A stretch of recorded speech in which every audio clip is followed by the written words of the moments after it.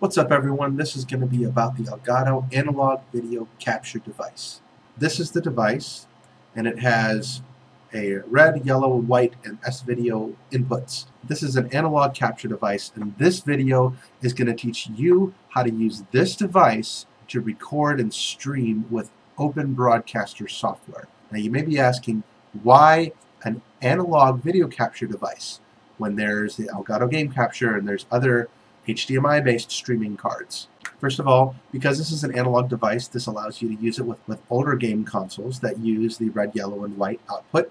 Also, if you're using this in a church situation, you can hook this up to analog cameras, which your church may have laying around.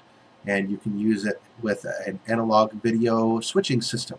And so if you have multiple cameras, you can use it with this card, and I'm going to show you how to do it. And this is an officially unsupported method of doing this. The reason why I'm making this video is to show you how you can do it, because there's no other tutorials on YouTube, at least right now, that show you how to do this. And second of all, the driver for the Elgato Video Capture does not work with OBS. So you may be thinking, how in the world is this going to work? Let me show you. Right now I'm sharing my screen with you, and I have Open Broadcaster software loaded. I've also gone onto the website and downloaded both the Elgato Video Capture tool and the Video Capture driver. I've installed the driver and rebooted my computer. So I have the program installed, and I also have the driver loaded. Open Broadcaster software cannot load an Elgato Analog Video Capture device as an input device. This is what happens if you try. Right now I'm going to remove the Elgato Video Capture. I'm going to try to re-add it. Elgato, create new. I'm going to choose the Elgato Video Capture. It does pop up as an option here, but it does not work. So, capture video, it's NTSC, all that looks right. All that looks right. The resolution, I'm going to make it 720 by 480, which is the resolution that you would capture at a DVD. And the frames per second, I'm going to make NTSC. And what do you get? Absolutely nothing. All you get is a black screen. So I'm going to teach you a workaround on how to make this device work with OBS. The first thing you have to do is you need to open up your Elgato Video Capture software from your desktop. So you have the software installed, and I'm going to open it up here.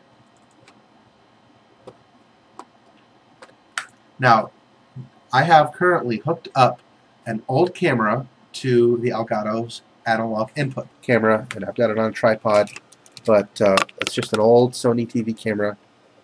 And I've got the output of the mixing board with my Shure SM7B microphone connected to the analog input. So we have this capture device that's hooked up to a TV camera and a soundboard with a Shure SM7B microphone. This method assumes that you also are going to be using two monitors in this setup. Two monitors is definitely the recommended configuration for this setup. You can do it with one monitor, but it makes things much harder. You don't really need to do anything at this screen. We can just click continue. I've got my composite RCA connected, and right now you're actually seeing a video feed from the camera, and if I pan my camera down, you can see the room, you can see the couch, you can see the lamp. So this is a 4:3 picture. It's a 4:3 camera. And I'm showing you the room here. The camera definitely is working. Now I'm going to turn on my soundboard, and I'm going to be talking to you through the microphone that's attached to my soundboard. Alright, so now you're actually hearing me through this microphone. Let me turn this camera over.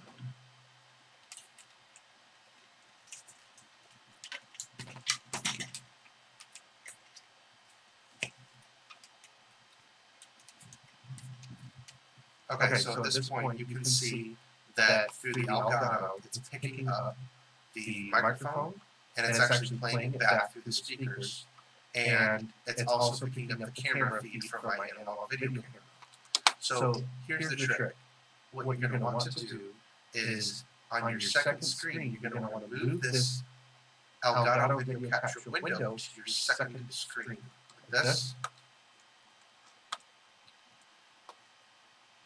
Okay, so now you see that I have on this screen, now that you can see I have on the second screen, I have my Elgato Video Capture device.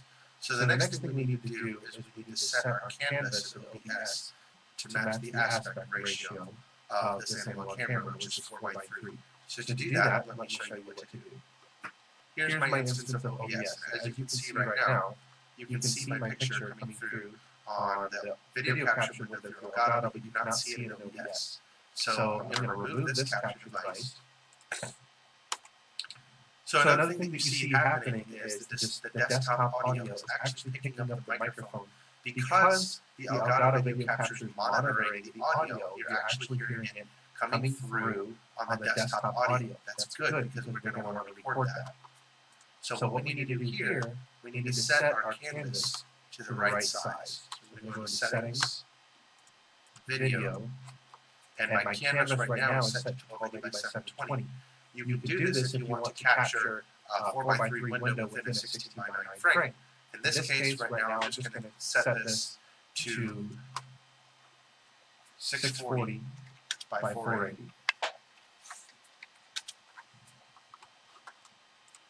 And I'm going to hit Apply. So now you can see that my canvas has changed to a 4:3 window. The next thing I'm going to need to do is I'm going to add the Elgato, but instead of adding it as a video capture device, I'm going to add it as a display capture. So what I'm going to do here, I'm going to add a display capture, and I'm going to select the screen that I have this on, which in this case is going to be, I believe it's going to be primary monitor. Right now it says that my display resolution is 1366 by 768, and that's all right.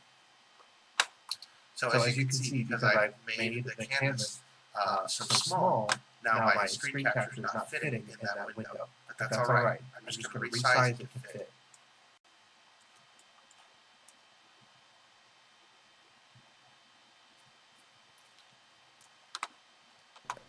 As you can see, now I have the Elgato Video Capture in this window over here, and in my other screen, I have my Open Broadcaster window. So I'm moving it off screen, but what I'm going to show you is you're going to want to make this window full screen by double-clicking it.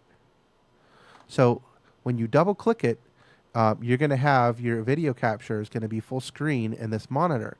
So let me drag this back over so you can see it. The next thing you're going to want to do is resize your picture to fit.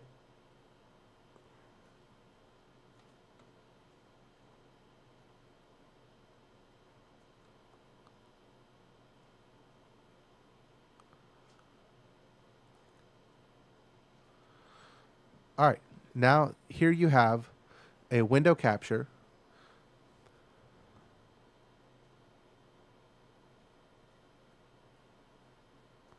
All right, there you go.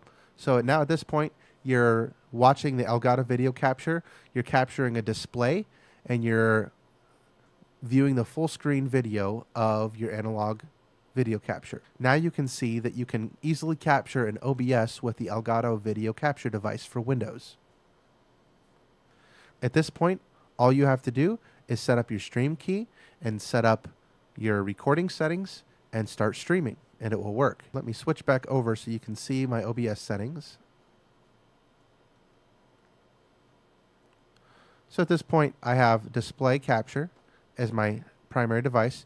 You can see how I've cropped the video. As you can see, the desktop audio is picking up the Elgato Analog Video Capture device. You'll also want to make sure that you mute any desktop sounds that might play from your computer and interrupt the audio that you're capturing from the Elgato Analog Capture card. And there you go. That's how you do it. All right, for this clip at the end of the video is designed to show you what it would look like if you go ahead and set your canvas resolution to your screen size. In my case is 1366 by 768. It's a widescreen monitor, and what I'm doing now is I'm just capturing my screen at the full canvas resolution, and I've double-clicked the Elgato Capture software to make it full screen. Now you can see that the video is full screen in 4:3 aspect ratio, and the recorded video is actually going to be in an HD format. This video you can drop into a 1920 by 1080 timeline, or you can go ahead and set your monitor to 1280 by 720 and do a 1280 by 720p stream, or even a 1920 by 1080p stream. Thank you so much for watching.